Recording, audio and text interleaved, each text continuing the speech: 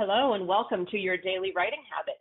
If you are writing a book or thinking about it, or maybe you've started writing your book but you're having some trouble finishing it, you are in the right place. I'm your host, Christine Whitmarsh. If you're looking for me online, look up Christine Inc., I-N-K, like the stuff you write with. You can visit me online at christine-inc.com. Each day, I am sharing with you the writing habits I've learned over my 18 years as a ghostwriter, book coach, and author. I have found that three things in particular have a huge impact on your success as an author. They are writing fundamentals, productivity, and mindset habits.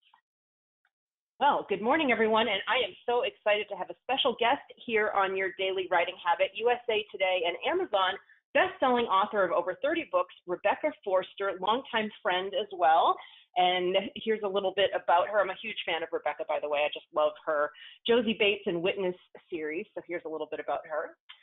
After earning her MBA, Rebecca Forster spent 14 years as a marketing executive before taking the leap from a corporate to a creative career.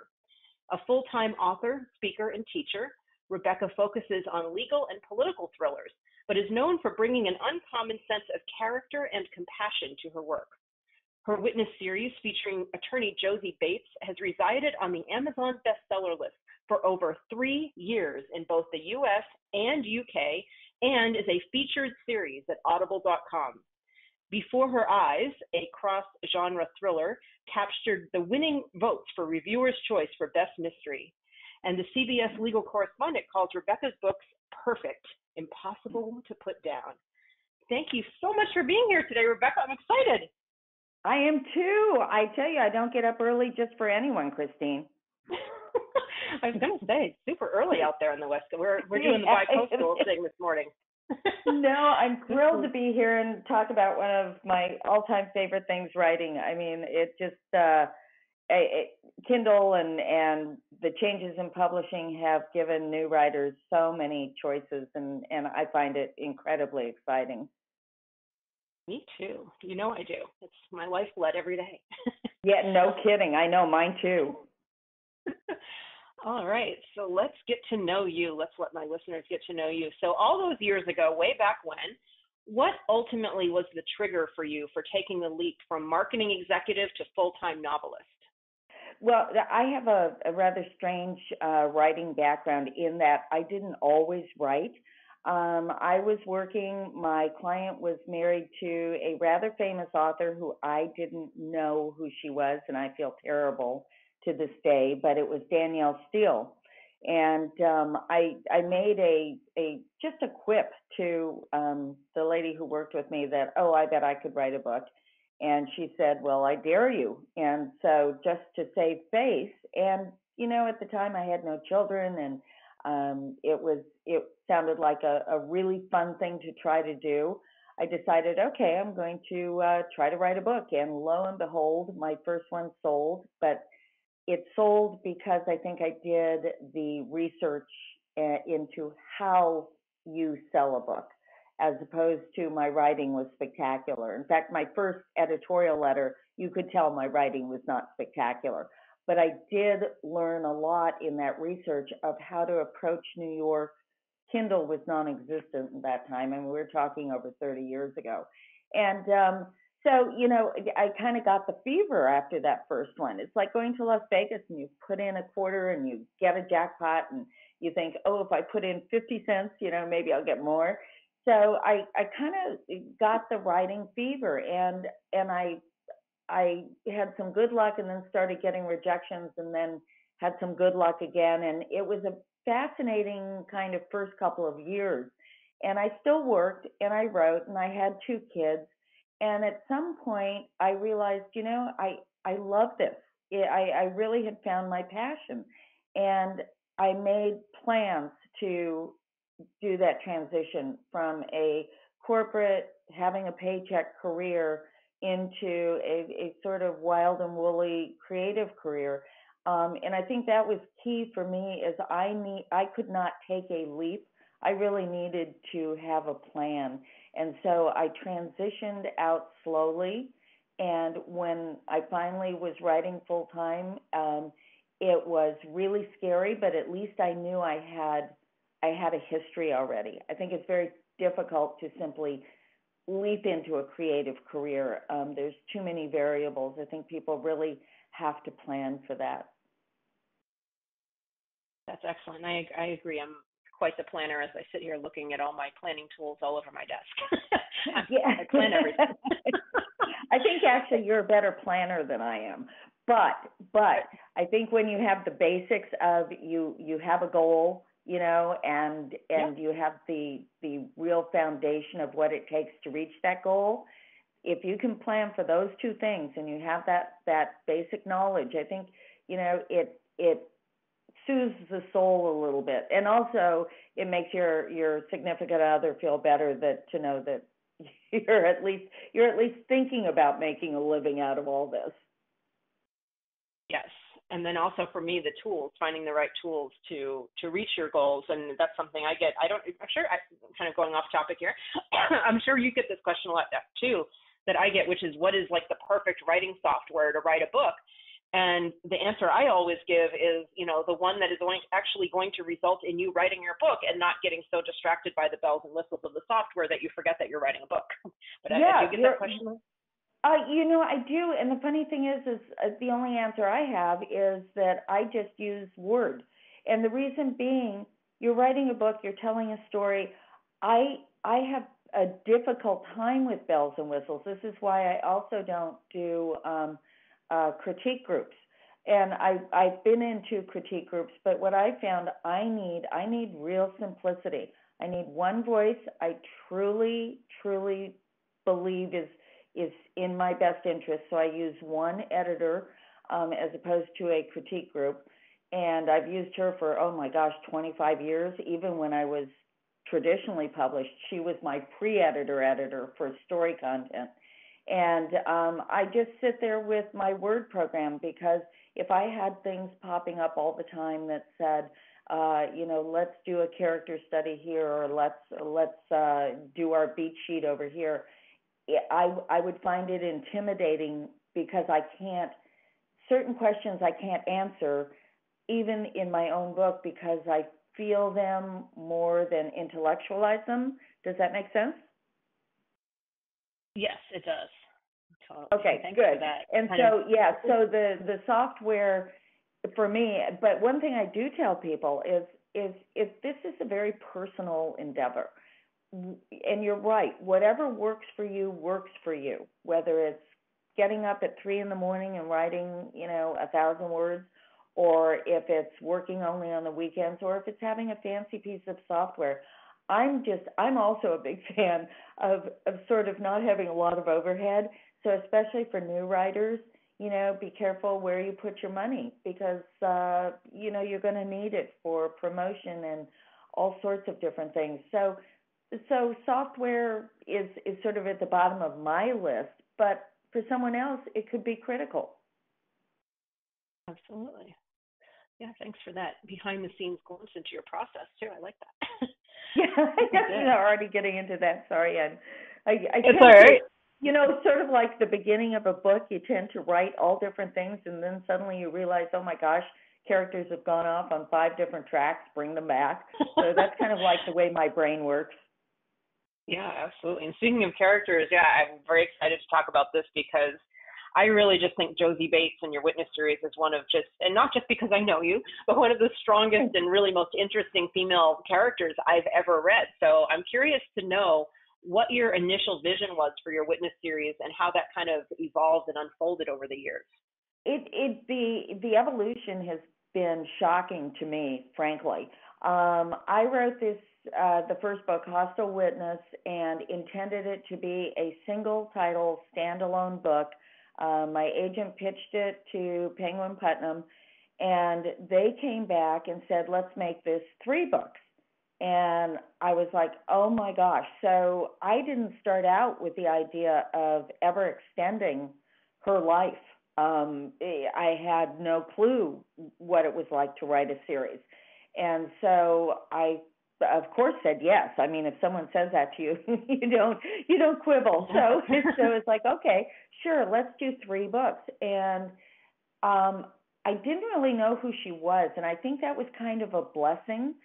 I knew the basic characters and who interacted with her, she just grew over time and led me. And I used to think that was sort of a silly thing for writers to say, that, oh, I'm led by my characters. It felt a little pretentious, but quite frankly, now that I look back, I realize I absolutely was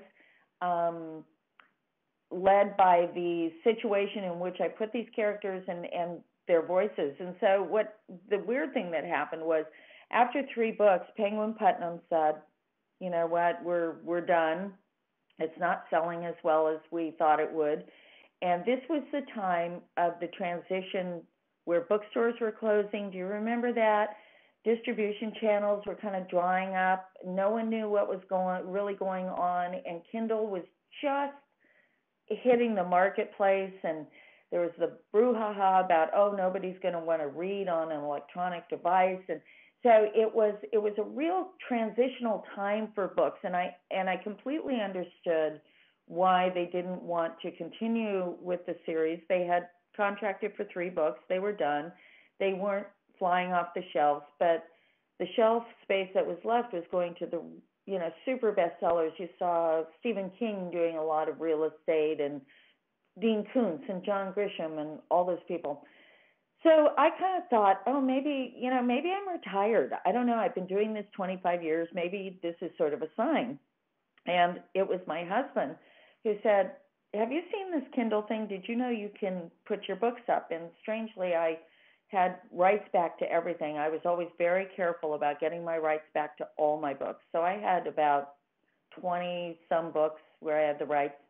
And I started posting them, and then one day, Hostile Witness just took off. I mean, absolutely just took off.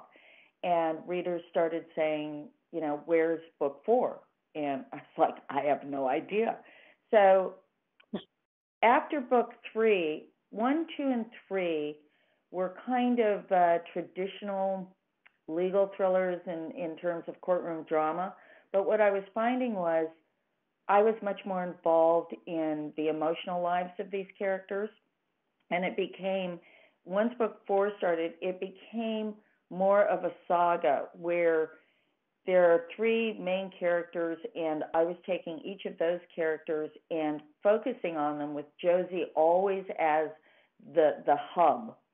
But what was happening then was this sort of hobbled together family she had created was becoming more and more real, and everybody had an emotional challenge.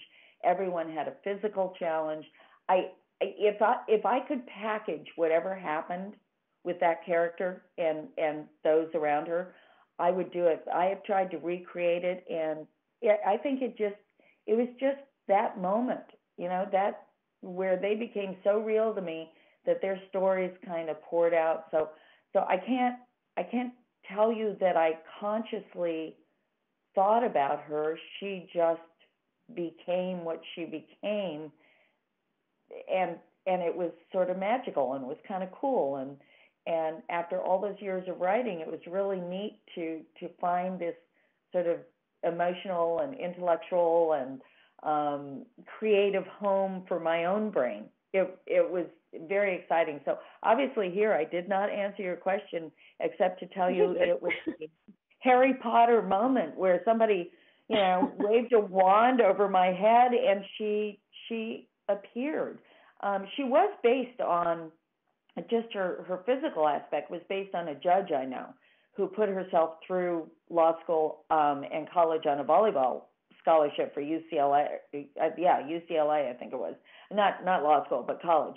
And very tall, blonde woman, very smart, very kind. So there was an inspiration for this character, but I think Josie herself just kind of took it up 10 notches on her own somehow. That's awesome. Yeah, and you totally answered my question.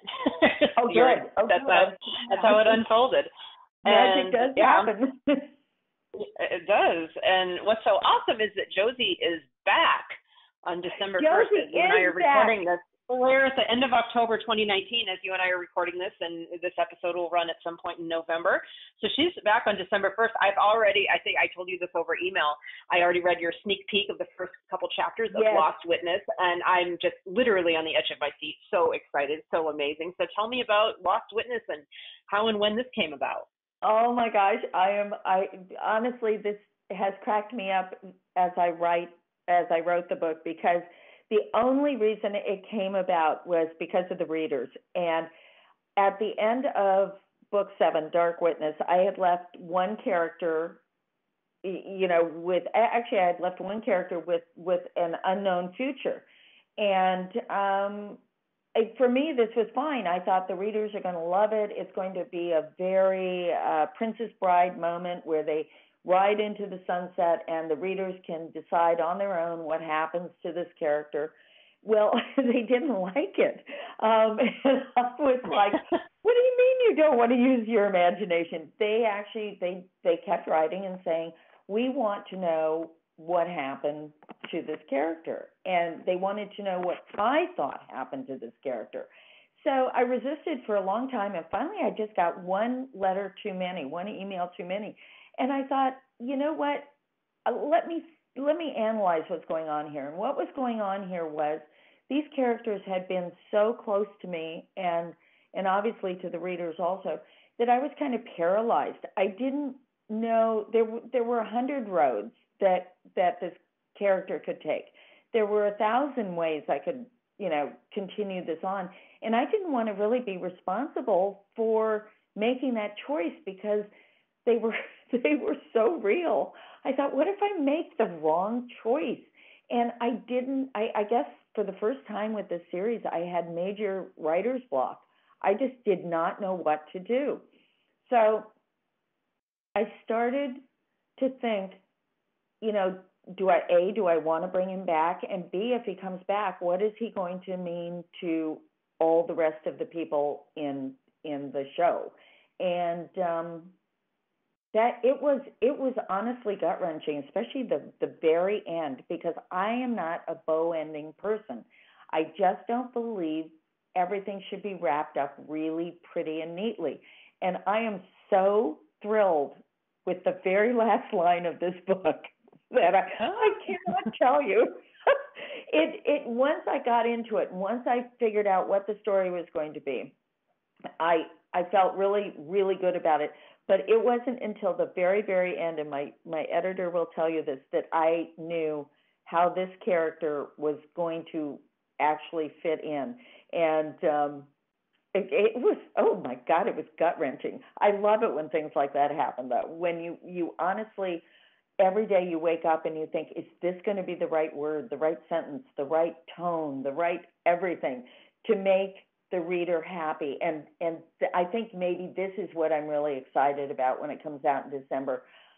Are the readers going to be satisfied with what happens to this character and to Josie and Archer? And Josie has quite she has a challenge also, that I think if people don't at least shed one tear or two while they're all thrilled and excited, I will be really sad. But there's lots going on, and it was the only reason this book was written was because readers showed such a wonderful interest, and actually the book is dedicated to them because I wouldn't have done it without that push, and I wouldn't have thought that far without them saying, we really, really, want to know what's in your brain. And it's been an interesting year to figure out what was in my brain and what I owed to these characters. And now that I've done this one, I have a feeling, I think there's going to be more in this series. I really do. I'm never going to say never again. That was a great lesson. That's great. And that's such a testament to something that I get a lot from, especially first-time authors, is who wants to read my book. And they have such a hard time sometimes, visualizing and imagining, who out there is reading their books, even after they do come out. And I have, authors that are always surprised when they get fan mail. So this is such a great testament to, there are people reading your books, and they're they're very personal experiences and they're connecting with them. So it's great that, yeah, it's just, this invisible sea of people becomes very real and, turns it into kind of, your next action step in a way. Yeah, and in the old days, I always say the old days, I feel like the grand dam sometimes of writing. I mean, I grew old. My children literally grew up, with me doing this, and it's been interesting because now they're in their 30s, and I'm like, oh my gosh, how did this happen? But I think the one thing that saved me early on was the fact that I didn't have an expectation of anyone actually reading my book. When you approach it as a personal challenge, which I did, which was like somebody said, I dare you, and I'm like, okay, let's go for it. I didn't have the feeling that anyone expected anything of me. In fact, they probably expected me to fail, and it would be a good laugh, and I'd just go back to working. And so I think that freed me a lot. And I do think new writers can become absolutely paralyzed with the fear that, A, who's going to read it, B, if they read it, will they hate it? Will they think it's stupid? I hear that a lot, that does it sound stupid? And the thing is, new writers have to realize, even as old hands at this, it doesn't come out perfect the first time. It just doesn't. I mean, I'm on my probably 10th edit of this full manuscript just to make sure that the foundation of plot and story are correct, and that the characters have consistent voices, and nobody does this right the first time. And that's why I love to just, give those new writers a check and say, come on, we're all doing the same thing. It's going to be great. You're going to, free yourself a little bit. Let's go for it. Excellent advice. And that covers one of my things is advice for authors, and that's some really good stuff there. So coming to our final question, of course, since this is your daily writing habit, I need to ask you, what are your most successful writing habits, whether daily or otherwise, that especially the habits that help you produce as many books as you do?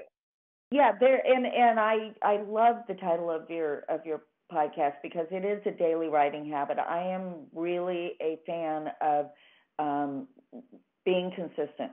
And I think this also came because I did work corporately, and actually I've been working since I was 14.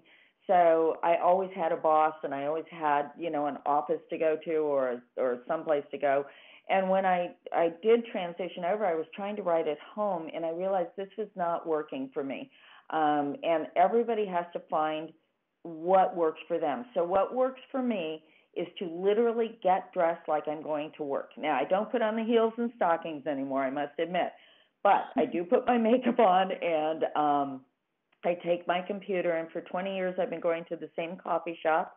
They are so sweet. They let me sit there for as long as I want and do my thing. But I found I needed to get out, not have the solitude of home. I needed to have people around me, not necessarily to talk to, but I needed the energy of life going on. So I do get dressed. I go to my coffee shop. I'm usually there about 7:30 in the morning, sometimes a little earlier. I write until maybe noon or 1, and then I come home, do my chores, and in the evening I'll answer fan mail, I'll do marketing. For me, that really works, is to be on a regular schedule. I do work Saturdays and Sundays a lot of times when I have a book coming out, but I only do it until, say, noon so that I have family time. But everybody has to find where it works for them. And what worries me about new writers is that sometimes they say, I can't, I have kids, I have a husband, I have this. Engage your family in what you're doing. My biggest supporters are my family. I adore that. My husband will do the dishes early on, he would really help out, and he works a full-time job, and it's tough for him, but he'd do a load of laundry. He'd do a couple of little things that really gave me an hour and a half in the evening to write. My kids were toddlers, and I took an old typewriter, put it on the floor behind my chair, and when it was time for me to write, I said it was time for them to write their books too. And so I would put paper in, and they would bang on the typewriter, and I would bang on the typewriter. Yes, I started before computers, and and then when a book sold, I made sure to include the whole family in the celebration. I mean, in the early days when I was making next to nothing, we would go to McDonald's and everybody got McNuggets because it was like expensive on the menu. And I think those habits of inclusion, celebration, they make all the difference in the world. You don't need a huge village. You need your close village to believe in you. And you need to figure out which daily writing habits work for you. Maybe, and don't beat yourself up if you don't make it one day.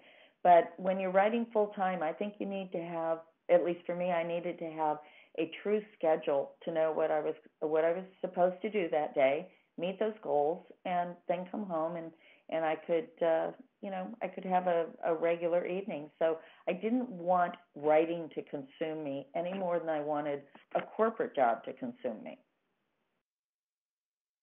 That's awesome. I love including your family, celebrate the things I didn't even think about. Yeah, like including, I'm thinking of how can I include my husband in my career celebrations now. He's always the one that actually encourages me, and encourages me to celebrate, because you know me, Rebecca, at this point, we've been friends for so long, kind of a little bit of kind of a type A workaholic, I guess I describe myself. I would say a tad, I'm glad you labeled yourself and I didn't have to. So yeah.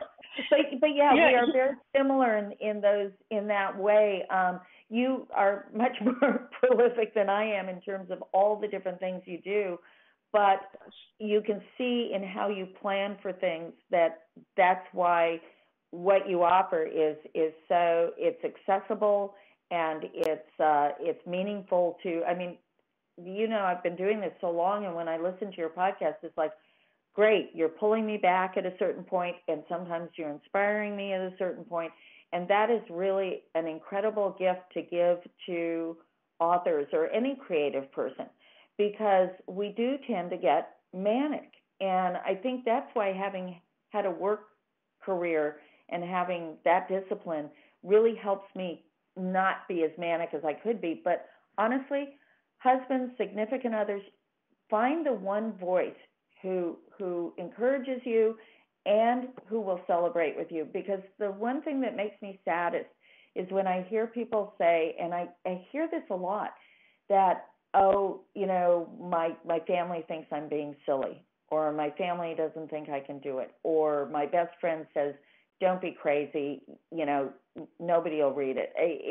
I cringe, because then I want to be that voice for that person and say, you know what, I know it's going to be hard because the people closest to you aren't encouraging you, but please move forward. And I think your voice also helps people do that too. Best scenario is someone who is close to you saying, absolutely, I believe in you, because boy, is that the most wonderful thing you could ever hear, is somebody saying, there are going to be people out there who will love your book. That's all you need to hear, and then you're off to the races.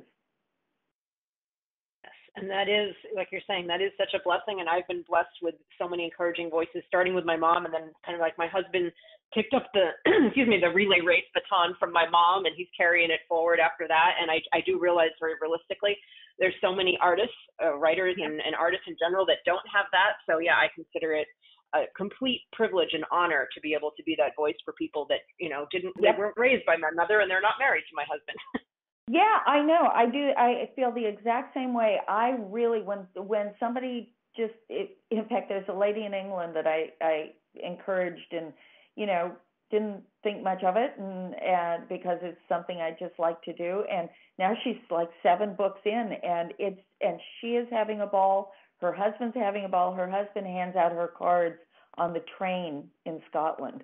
I love that. It's like, here, my wife writes books. How cute is that? That's adorable.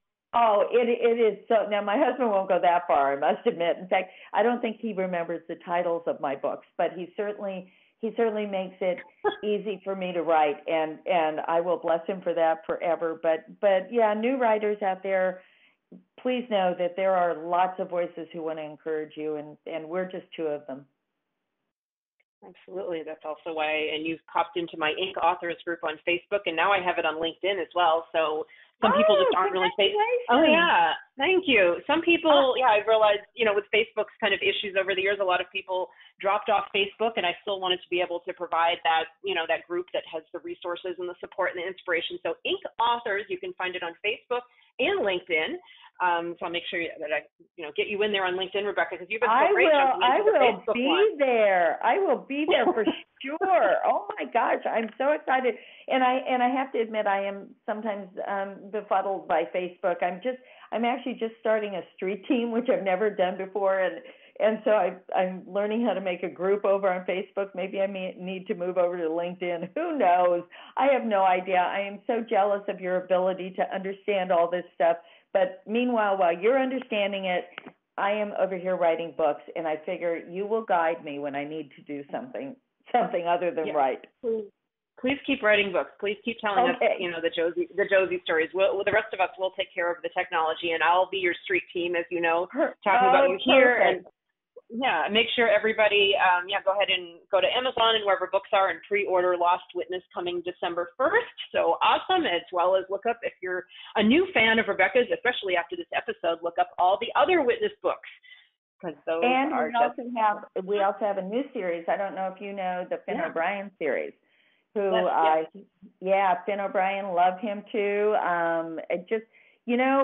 I just love that this is the kind of business that you can keep going and going and going. I'm going to be 100 years old and still writing Josie Bates, I think. We all want you to. And that's why, the retirement conversations are funny, because I'm just like, why would I want to retire when I wake up in the morning at 6:30 in the morning? And I never was a morning person. I'm to the point now I jump out of bed at 6:30 and I'm just like, oh my God, I have a deadline today. This is awesome. I am right there with you. Absolutely. Oh my gosh. New writers, come and join us, because this is more fun than you can ever imagine.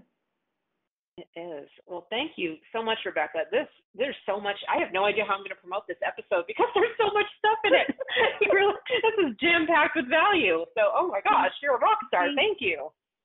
Thank you very much. And it's so nice to talk to you. I mean, get so involved in emails and texting and things that sometimes you forget there's a voice on the other end. So this was very special for me, and thank you for the invitation.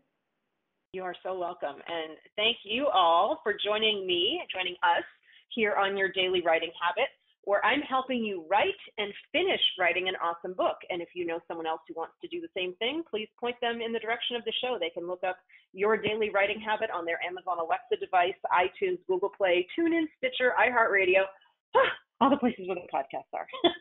Thank you. And until tomorrow, happy writing.